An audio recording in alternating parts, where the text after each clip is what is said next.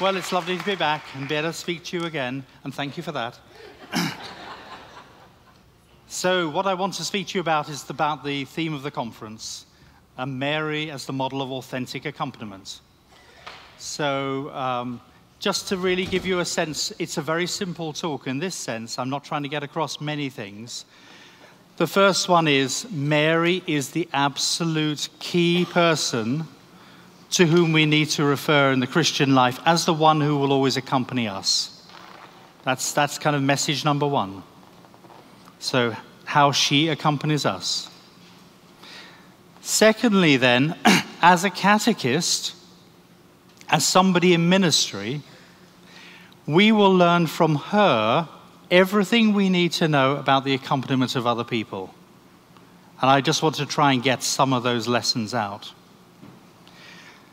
And I'm just going to focus on one very short passage. You know, there was a verse we put underneath the title, "And Mary remained with her," which is from the Visitation. So it's quite an interesting. The Visitation begins with, "And Mary went forth in haste." So it's got a kind of whole sense of the spring in the step, a movement and going the journey, and she's very anxious to join Elizabeth. And then Mary remains with her is the final verse of that sequence.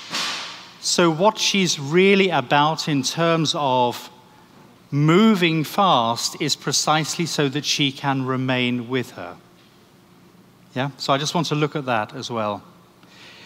Today, exactly this day last year was the day I was whisked off in a helicopter. So it was on Our Lady of Mount Carmel. If there's one message, if you like, I want to give, it is Our Lady's faithfulness. Our Lady's utter faithfulness. So I was taken in the helicopter on the Feast of Mount Carmel. My operation was on the Assumption of Our Lady, and then I left the hospital on the Queenship of Our Lady. And talk about Our Lady accompanies you. She is the utterly faithful person who we can look to all the time in our lives. So that's, if you like, that's the one message I want you to get, Mary's faithfulness to us. And therefore, how she's faithful to every other person we ever give ministry to, and how we can rely upon her and help other people to do so. And let's look at how she does that.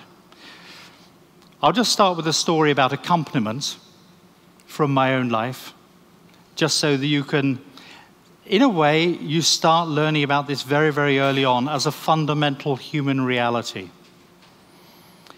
So, in the early years of Catherine and my marriage, our first child is called Caris. And I'd say well, you know that first children are sent to train their parents. Essentially, they are sent as the sort of the advanced elite corps to get their parents sorted so that they can then bring up children properly. So Caris, between probably the ages of, I'm trying to work out when it was, but let's say 6 months to 2 years, she had the most amazing training regime she put us through, which was basically, how do you find time ever to sleep? That was the main thing she wanted to teach us. One thing, Caris was a very, very friendly, gregarious, sunny disposition of a child. And as long as you were with her and holding her, she was absolutely wonderful. And she would smile at you and smile at everybody else. She'd be no bother. As soon as she thought there was any sense of being left at all by you, it was tears, abandonment, frustration. You know, my parents have left me forever, was the kind of the theme. And so every single evening, the training was how to get Caris to go to sleep so we could leave her for a short period. So you'd carry her around, and you'd sing to her, and she'd begin to doze, and she'd look up at you with beautiful eyes, and then she would close her eyes, and then you would slowly decide it was probably safe to try to put her down. If she felt herself leaving your body at all, I would say she was like an angel, in the sense that, you know, they are wide-eyed before the throne of God. So Caris was wide-eyed immediately. Something's happening. She became angel mode. So you had to lean over gently into strange contortions, never letting any gap get between your body and hers. Because if she felt that, she'd immediately wake up and smile at you. And if you then continued it, fear, trauma, abandonment, tears, and you'd just put her back, and I wasn't really doing anything, and you just carry on singing to her. And then eventually, maybe after about an hour, you try to put her into her bed, and you try and make the mattress feel like your hand by pressing down into the mattress so that it was indistinguishable from your hand. And then you take the one out very quickly, and then you'd slowly push down and take the other out quickly, and then you'd stand there, because if you moved, she'd wake up. So you'd stand there, maybe for a minute, not breathing, and then you'd slowly try to retreat. And then she woke up, and she smiled at you, and if you moved, it was tears and abandonment. So this was, of course, it was a tough training regime. The one way we found we could ever get Caris to sleep, which she absolutely loved, was going for a car ride. She really loved just the sense of movement of being in a car. So after a while, Catherine and I knew 9 o'clock, car time. So you take her out, you put her in her car seat, and off you'd go. You'd drive, you'd use up a lot of gas, and you would basically see places you'd never seen before, while she slowly was chirpy in the back, and then it got quieter and quieter until eventually she fell asleep. And that really worked. It just is extremely expensive. So we did that. We did that, as I say, felt like for months and months, just thinking, when will this ever end? I remember one night I was out with her, she's strapped in the car seat behind, and I was just driving and, minding my own business, and it was quite late at night, sort of about 10:30 at night, 11 o'clock. Suddenly, out of nowhere, a car just pulled out of a side road, almost went into the side of me, and then just shot off into the distance. I'm extremely mild-mannered, so I didn't say anything. I just accelerated. And in my mind, I just thought, the man will have to die. That's all I thought. I can remember just thinking, it has to be death. Because, he could have killed Caris, anyway, he was a lunatic on the road. And I now became law and order. I was going to track him down, he would not get away tonight, and that was it. So my fury was just expressed in acceleration. We were just going faster and faster through these streets for quite a while, taking corners fast, and anyway, we were just going on. And then this little voice in the back of the car spoke to me. And it just said this: "He didn't mean to, Daddy." Anyway, at that moment, it was as though the spell broke. Suddenly, I don't know what it was, about how she said it, what he said, suddenly, I was at the foot of the cross. Suddenly, I was there with Christ saying, "Father, forgive them. Let them just go." It was for me just let him go off into the darkness, let him go. Don't pursue him with your law and order. Don't try and track him down and smash him off the road. Just let him go. And that was just that little voice. And I was thinking of that because it affected me a lot at the time, because I am prone to a little bit of wordless acceleration fury in my life. And as I reflected on that, I thought, do you know Caris, what she did? She accompanied me in a bit of training for me. Because she was there, strapped into her seat. She was there, she was going to stay with me. That's the first point about accompaniment. You stay with the person. Second thing was, she kept me safe. And you know, when you accompany anybody in the Christian life, and when Mary accompanies us in the Christian life, she basically is trying to keep us safe. She's trying to protect us. And Charis did that just by that little phrase. Third thing she did, she led me to Christ. Whatever she said and how she said it, I was there with Christ. And that's the third thing we have to do in accompaniment. We have to stay with people, keep them safe, lead them to Christ. And the fourth thing she did really was she reminded me of God's providence, that God uses his creatures to look after us, and that God himself never leaves us and always accompanies us. And Our Lady is the creature he's given to do that for us in our life. And she reminded me of that as well. So that was a little model for us. And as I thought about this, and I thought about the importance of Our Lady, and I have come to this late in my life, one of the low points in our marriage, which I caused, was I can remember, because I'm a convert from being a Baptist, I can remember the time early in our marriage when I was sitting down looking at our mantelpiece, and there was a statue of Our Lady there on the mantelpiece, and I thought, it's got to go. And I can remember taking it off. So I've come a long way from thinking that Our Lady was the distraction to Christ to Our Lady as the route to Christ. That's been a big, long journey. And amazing, her faithfulness in taking care of somebody like me who took a statue off the mantelpiece is pretty amazing. Let me give you an image for Our Lady. I'm hoping to let you stay with one image from this talk.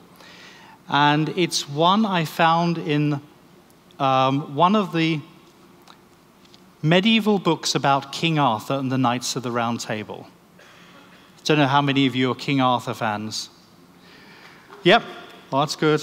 Okay, so this is one of the works. It's called Sir Gawain and the Green Knight.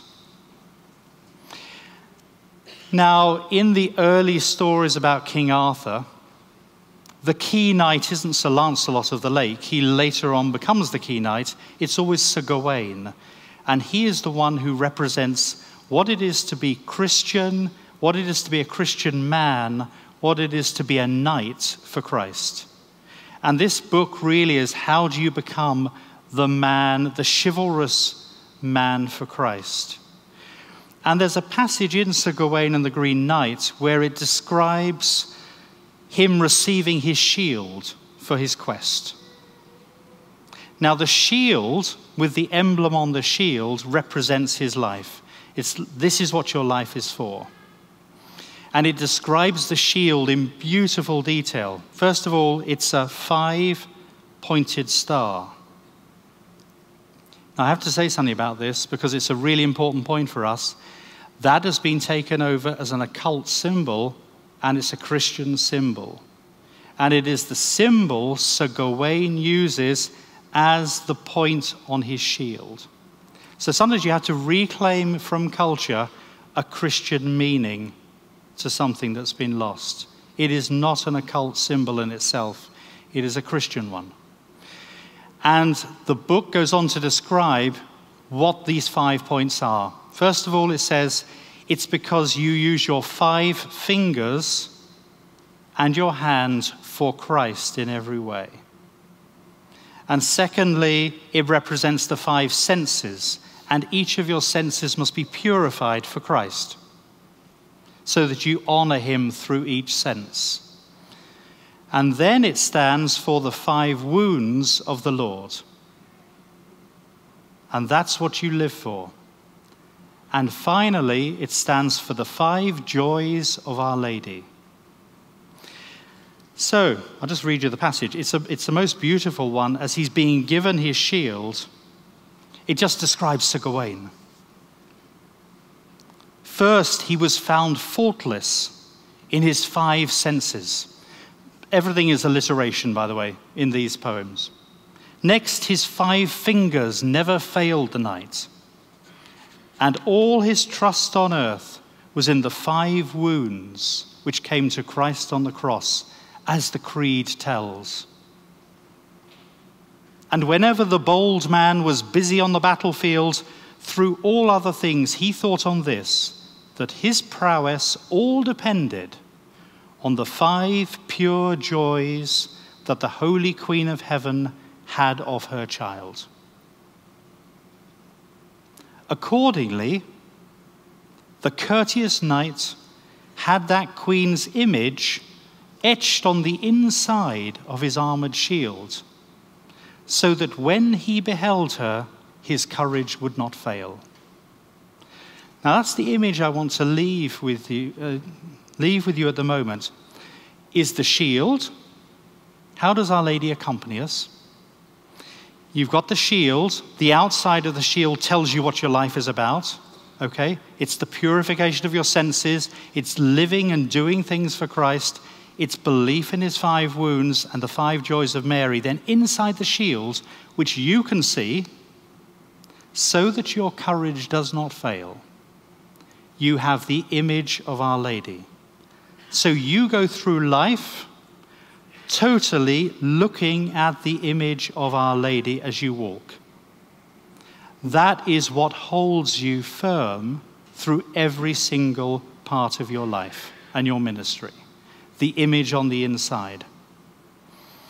And there's several things that this image really helps us to see. Then the first is Our Lady is there for protection. Right? She's the inside of a shield. That's the first thing. The very oldest prayer to Our Lady, it's called the Sub Tuum Presidium, under your protection. And presidium is the Latin word for a garrison. So Our Lady is like a garrison around us, protecting us. You know the prayer, don't you? We fly to thy protection, O Holy Mother of God. Despise not our prayers and our necessities, but deliver us from every danger, O ever glorious and blessed Virgin. Right? That's the Sub Tuum Presidium. It's the oldest prayer we have to Our Lady, and she is the defense. She's the protection. She's the one you look at because you can rely on her always to protect you. That's the first point.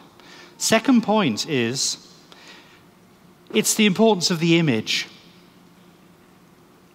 And I think this is an important point maybe for us as catechists, because often we need to teach somebody something, but there's another way you can help a person you're in ministry to, and that is you show them something very beautiful.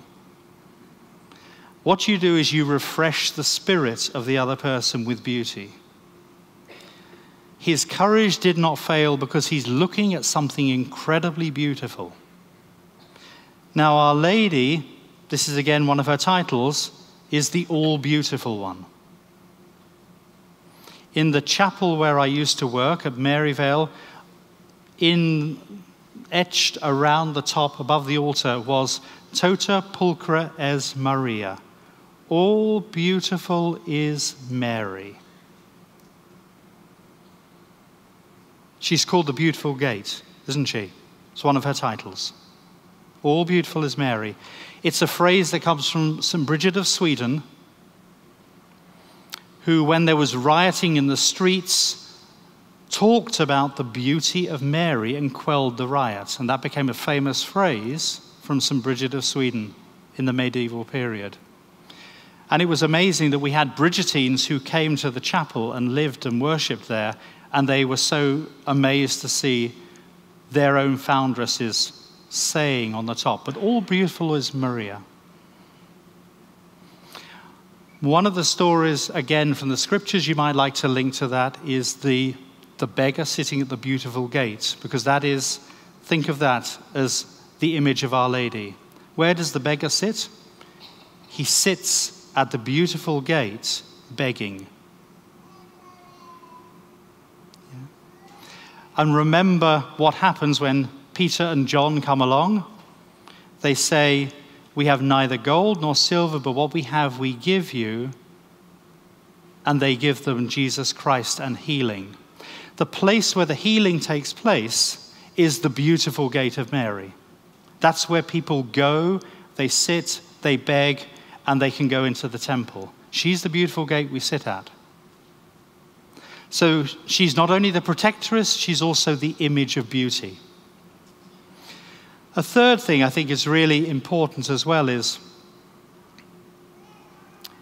not only the image, it's as though Sir Gawain is going to look at his life through Mary. When he goes through his Christian life, he's going to be looking at her all the time. He's going to understand everything that happens to him in and through her. Does this make sense? Because that's what he's looking at. His Christian life is the other side of that.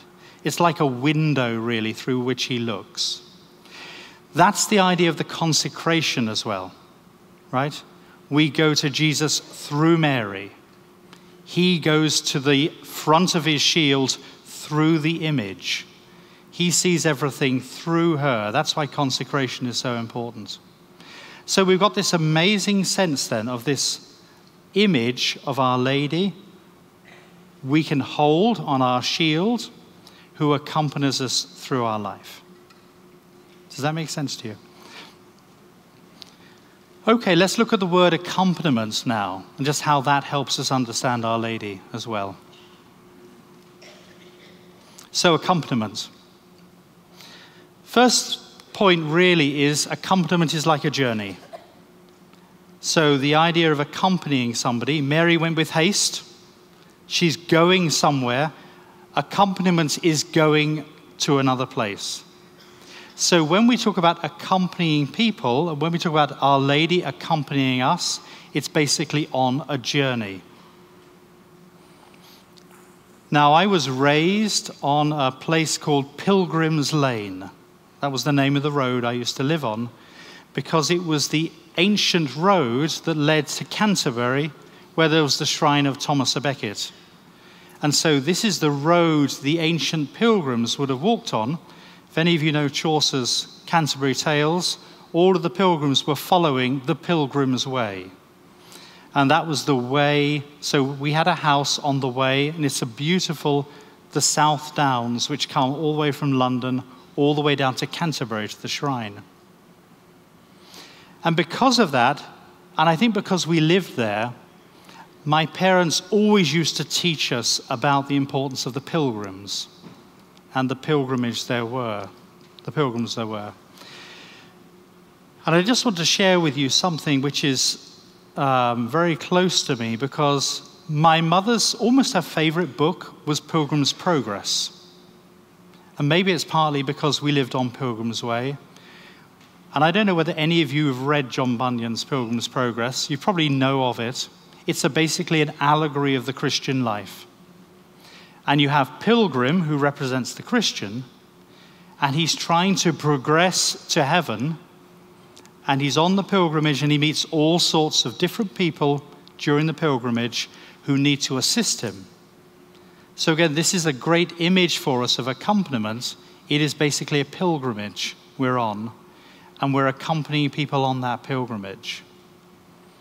And my mother loved that so much that she decided, because she was a very organized woman, she decided for her funeral, and she died last year, for her funeral she would like a reading from the Pilgrim's Progress. And there were two figures in Pilgrim's Progress she particularly loved. One was called Mr. Standfast.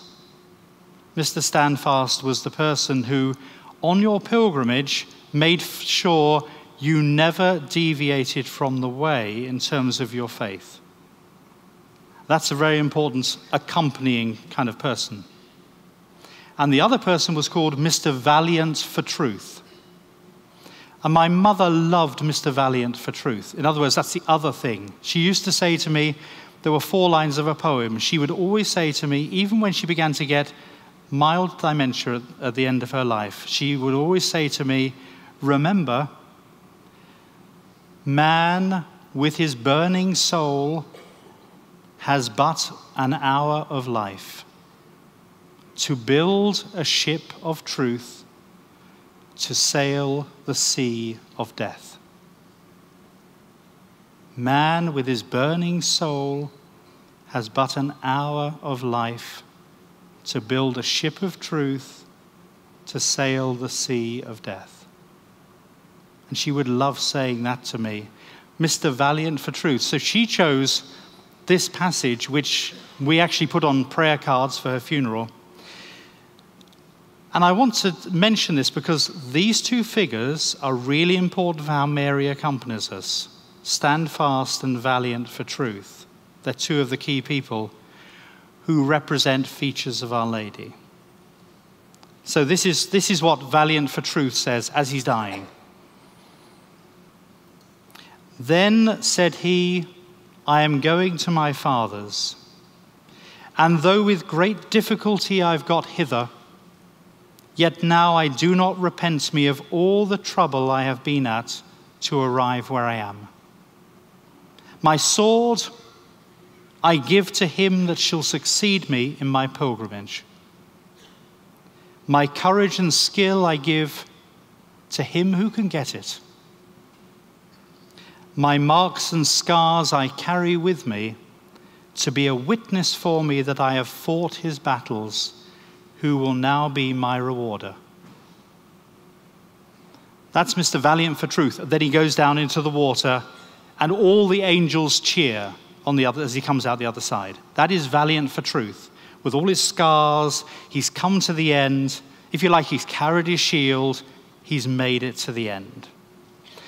And Pilgrim has watched people like this. Pilgrim knows Valiant for Truth is how he should live. Pilgrim knows Mr. Standfast is crucial for his life. And the pilgrim needs those people. And of course, Our Lady is our Virgin Mary, Standfast and Valiant for Truth more than anybody else.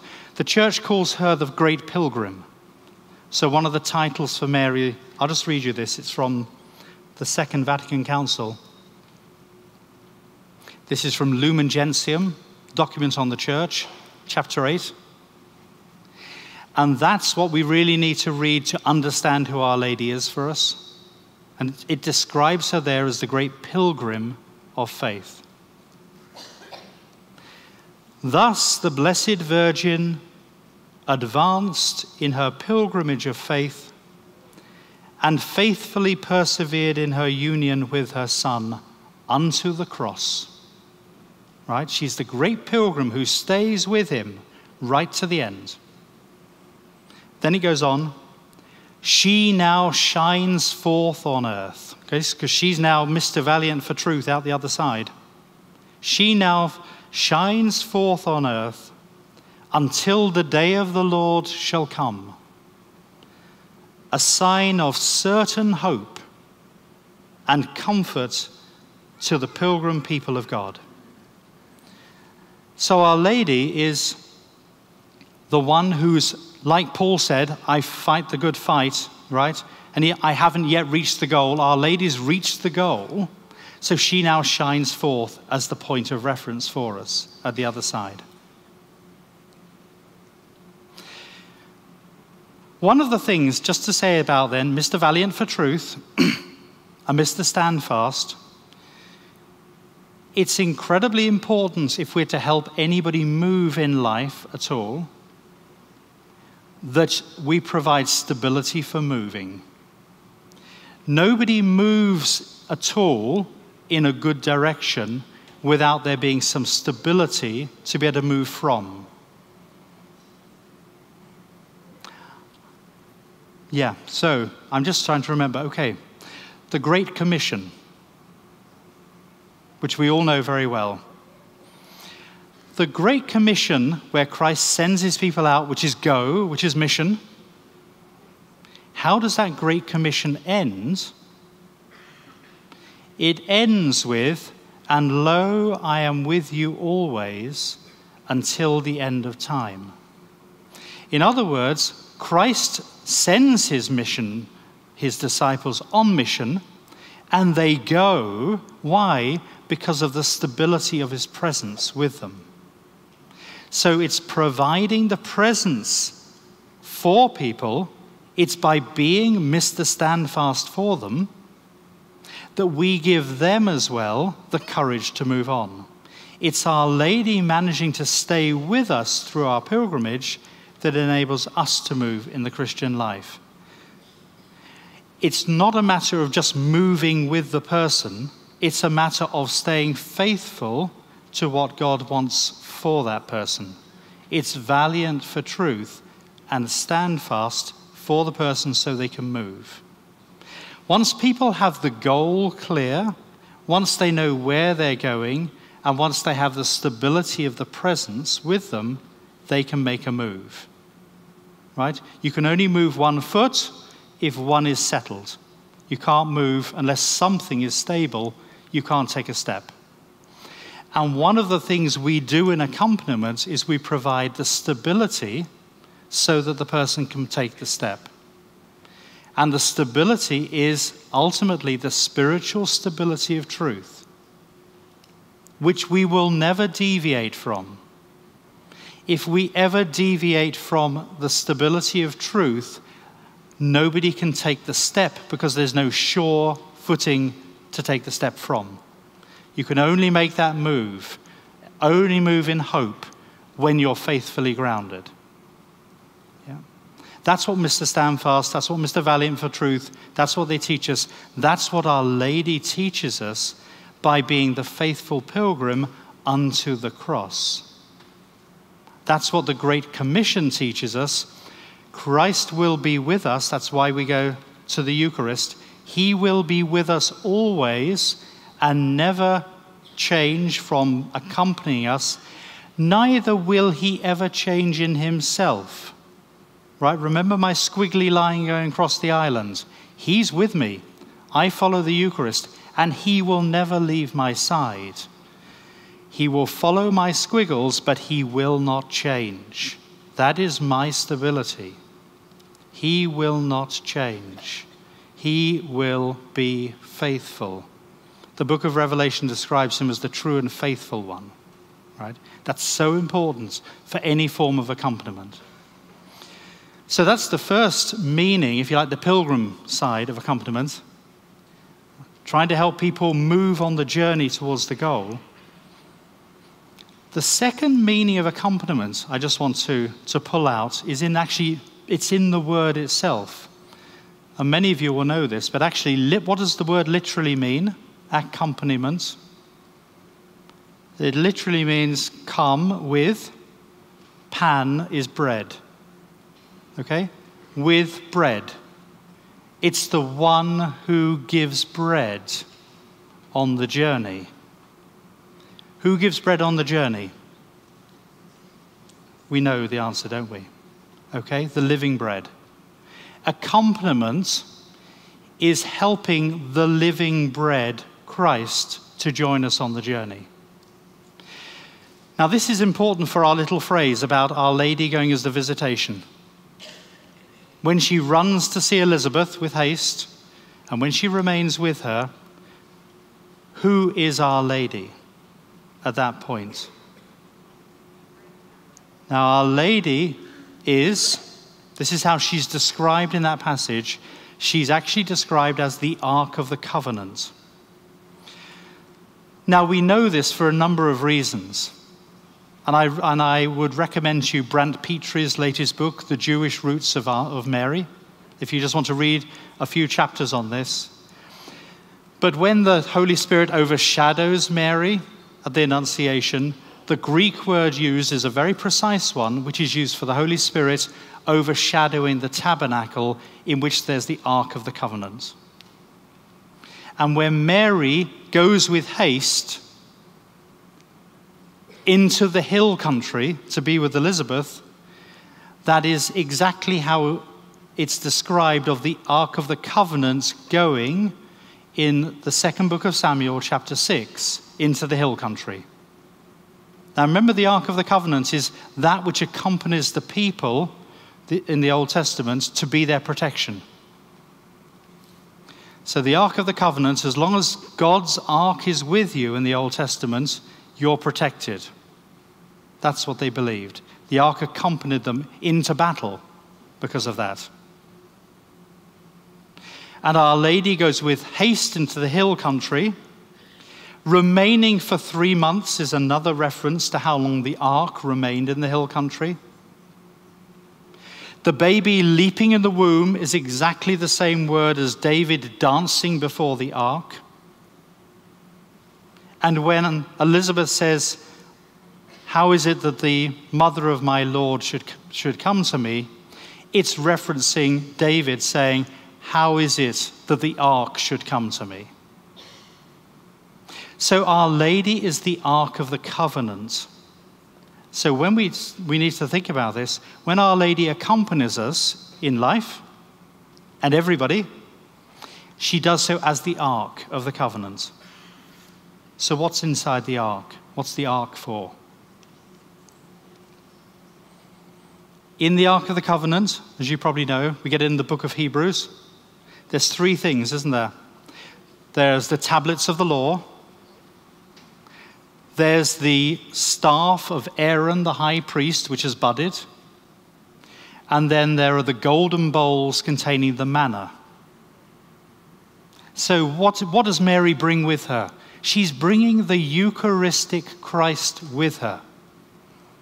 Jesus is the fulfillment of the priesthood, the high priest, obviously of the living bread and of the life which God gives us, which the 10 Commandments are about. He's the completion of the covenant.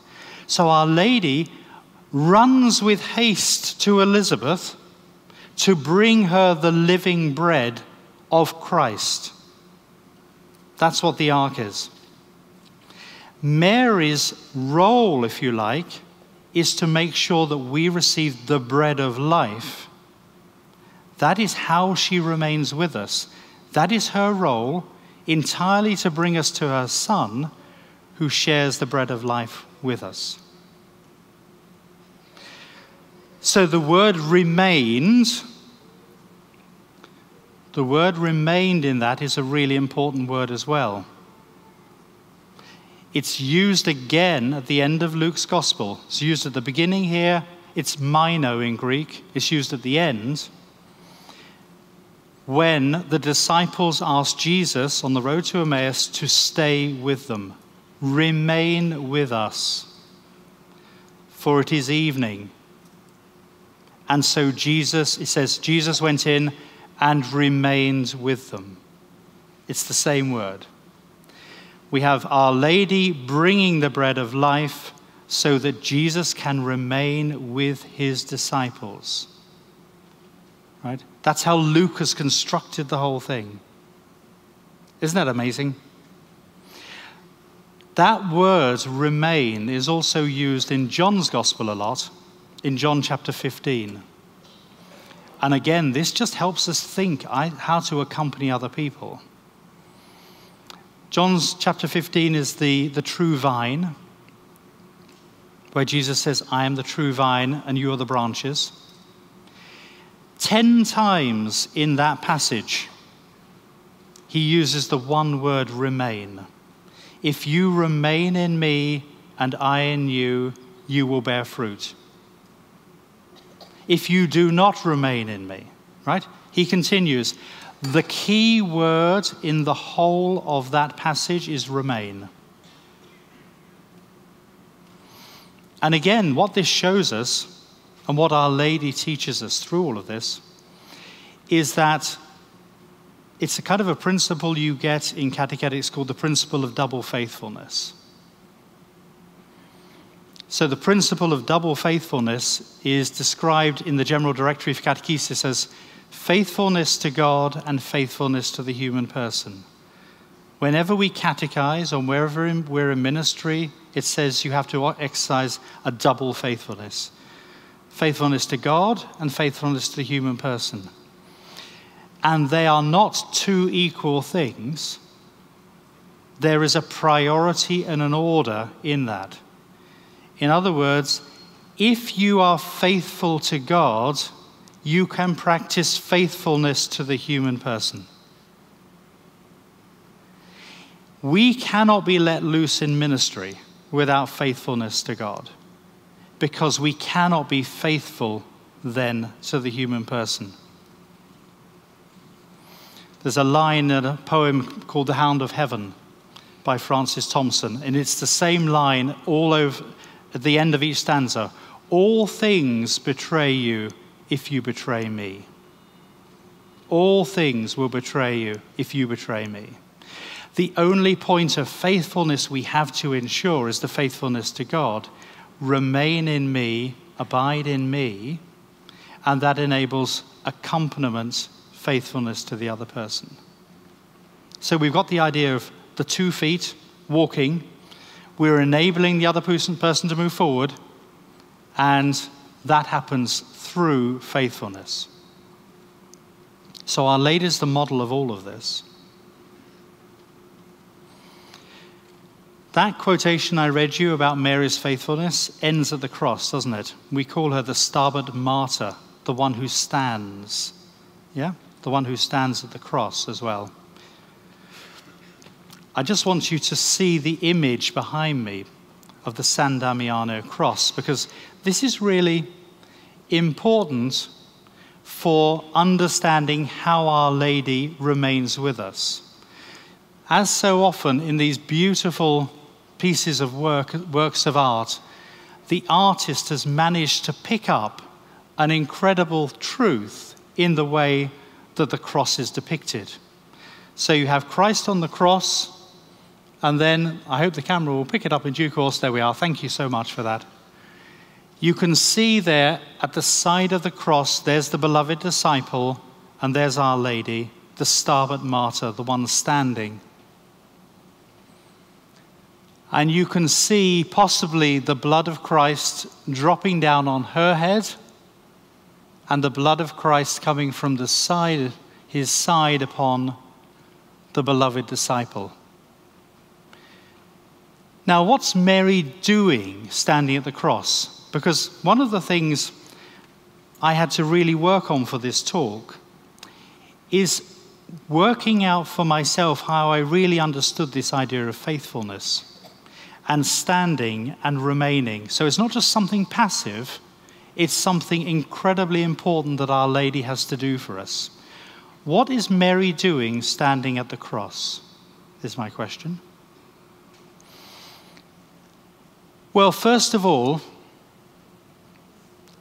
she is standing there receiving Christ as her Savior.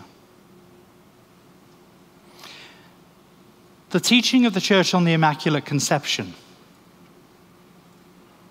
is not that Mary, because she was immaculately conceived, was without a need for redemption. Mary was redeemed by her Son as much as you or I, and in fact even more perfectly redeemed by her Son. Because her Son saved her from every personal sin and original sin. He saved her so completely that the redemption he gave her was the most perfect redemption there could be. And Mary depends entirely upon her Son for receiving her redemption. Now, we just have to think about this. I'm not a mother. It's very hard to watch anybody you love suffer. What's particularly challenging is when somebody is suffering for you. That becomes something incredibly difficult. Somebody whom you love now suffers because of you. And Mary had to receive Christ as the one who would suffer and die for her at that point.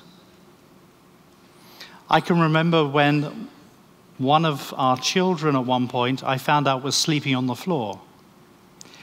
And when I asked why he was sleeping on the floor, it was doing penance for me.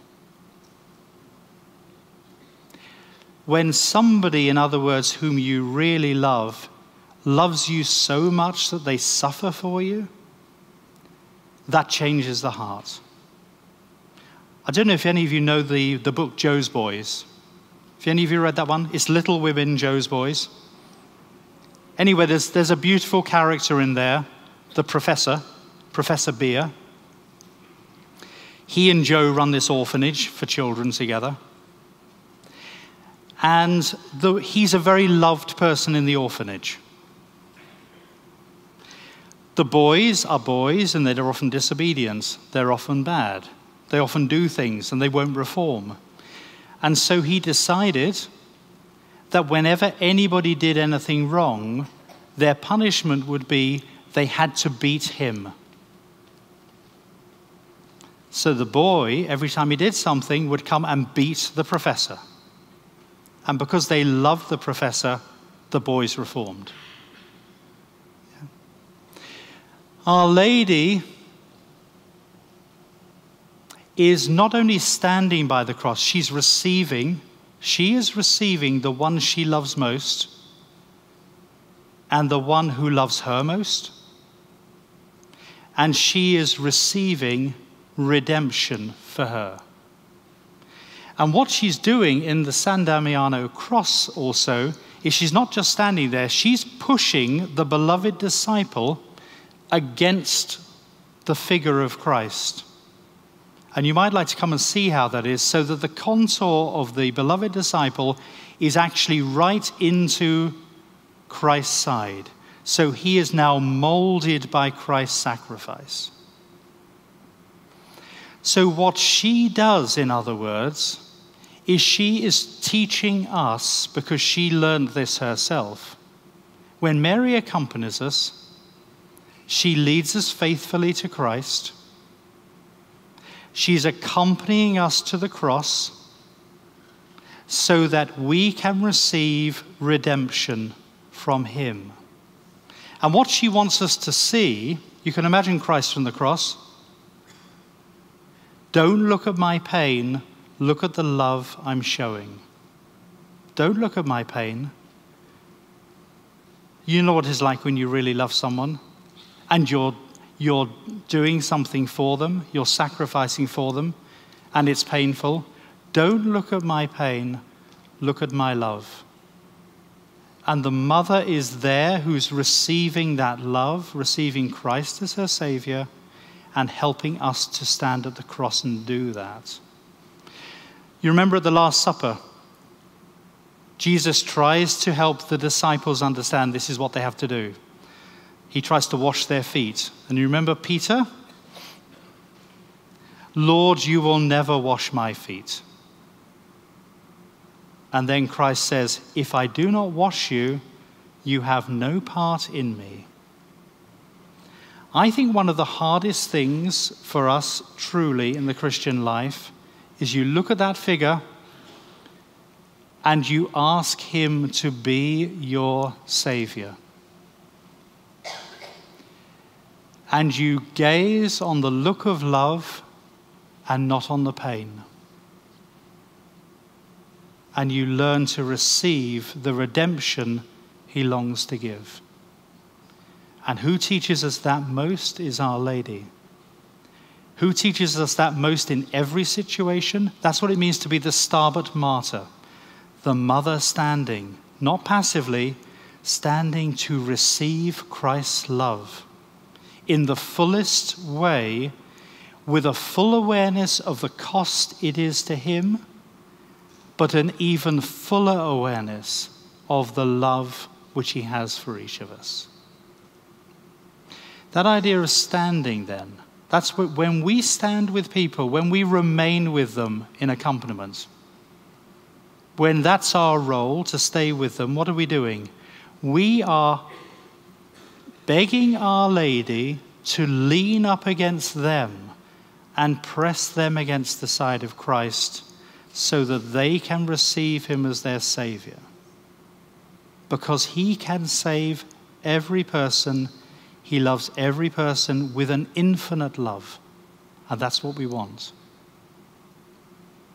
The idea of standing firm is, it's really illustrated, but there was only, the last time England got invaded was in 1066, right? Almost 1,000 years ago. And the reason England got invaded was because they did not stand firm. The Saxons who were defending had a very classic form of defense. It was called the shield wall.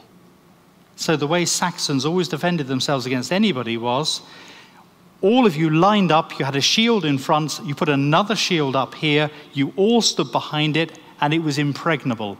Nobody could ever break through that. Remember Sir Gawain, right? You stand firm, Mr. Standfast. You stay with Christ. They were Christians. And when the Normans came and attacked the shield wall of the Saxons in 1066, they could not break it down. And it looked as though the Normans, the invading troops, would never conquer Britain. And then some of the Saxons decided the victory was theirs, and they pursued the Normans down the hill, and the shield wall broke, and it was finished. Mr. Standfast moved on that day. And if we stay with Christ, with Our Lady, when Moses is at the Red Sea and all the Egyptians are galloping towards them, what does Moses say? Stand firm, do not move, and you will see the salvation of God. We have in ministry, we have to make a basic choice. Do we trust that God acts or don't we? Often our movement is because we no longer trust that he will do something, so we have to move and sort things out. The way Our Lady accompanies us is to say, remain close to my son. Never move from that. If you can do that for somebody, you've given them the faithfulness they need and all the ability to move themselves by being faithful to them. Do not leave the side of Christ. Keep the shield in front of you. Look at my image. Remain with my beauty. See everything through. Remember how I stood at the cross. You stand there for that person. Stand there at the cross interceding for that person, begging Christ's mercy for them, but do not move. Do not run away. Do not pursue things. Do not break ranks. Remember my faithfulness and his. I want to leave you with one final thought. I'm going to try and memorize it. Okay, this is a poem. I'm going to leave you with a final thought about a pilgrim. And I hope this is kind of a beautiful thing as well. It's a short poem by Yeats. Any of you? Oh, we've got some Irish here. W.B. Yeats. Thank you, Father. You probably know this poem. And it's basically about loving the pilgrim soul and being faithful to the pilgrim soul. Right? When you are old and grey and full of sleep, and Yeats wrote this to a woman he loved, when you are old and grey and full of sleep and nodding by the fire, take down this book and slowly read and dream of the soft look your eyes had once and of their shadows deep. How many loved your moments of fair grace and loved your beauty with a love false or true, but one man loved the pilgrim soul in you and loved the sorrows of your changing face. Now, what Yeats has given us in that beautiful love poem to the person he loves so much, just think of Our Lady,